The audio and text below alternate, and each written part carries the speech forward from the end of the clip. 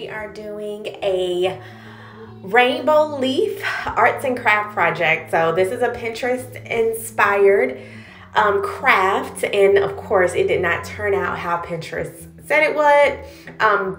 That's because we didn't use spring leaves, we used fall leaves. However, they still came out wonderful and pretty and had the design how we were supposed to do. So we plucked some leaves that were still green, and then we painted the back of the leaf in rainbow colors. We put the leaf on the paper, as you can see, and just had fun. This was about 20 to 30-minute activity, and of course she loved it.